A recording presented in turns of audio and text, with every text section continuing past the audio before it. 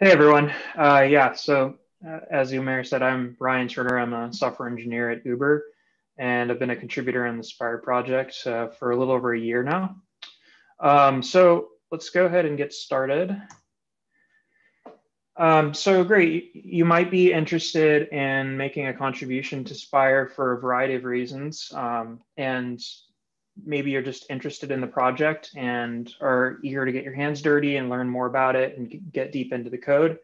If so, that's great. And if you're kind of newer to the project, maybe a good place to start would be to look through the GitHub issues. And there's a tag that's applied to some of the issues, which is called Community Good First Issue. These are generally kind of the low-hanging fruit work that needs to be done in the project. You can think of things like test improvements or refactoring, or maybe minor documentation updates, those kinds of things that don't require a lot of expertise in anything, in any of the code in the project.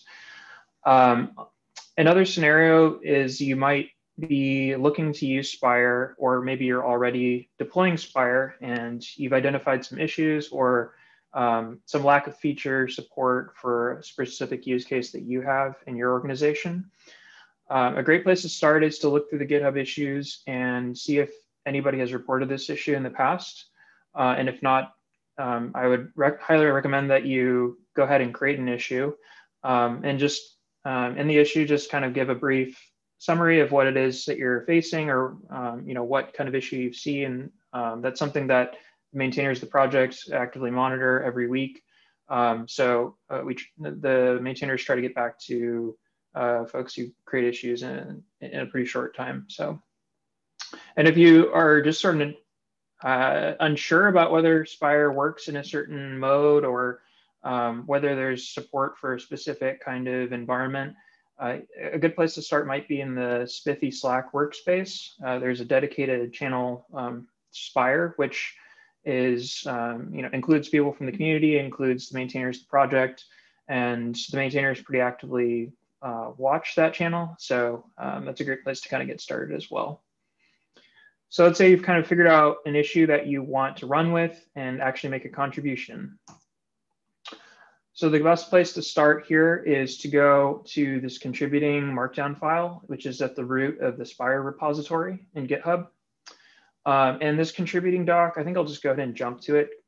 Be more useful to just look at it directly. So here is the SPIRE repository in GitHub. And if we go down a bit here, there's this contributing.md. I'll click into that. And so a few things you want to kind of look through here. One is just sort of the general contributing and governance guidelines that are established throughout the Spiffy projects. Once you kind of reviewed those, this is some prereqs for getting your dev environment set up for SPIRE. So you'll have to go through that. This describes kind of how you build the project, how you run tests, how you run and build Docker images that you can use to test locally. There are also some conventions explained here throughout the project of where code lives. So there's been quite a bit of code that's been added to SPIRE in the past couple of years. So if you're kind of newer to the code base, this is a good place to start to see how things are laid out. So you can find the particular module or subsystem that you're looking to modify or extend. And then there's a lot of conventions that are established throughout the project, just naming conventions, metric name conventions, and how metrics are emitted. There's also some logging and error conventions, just how capitalization of messages and things like that. And a little bit of talk about how mocks are used in the project. And so this is kind of like the overall landing page for getting started. Once you've actually submitted a contribution locally in a commit, then you can submit a pull request for that. And the pull request will just have a template.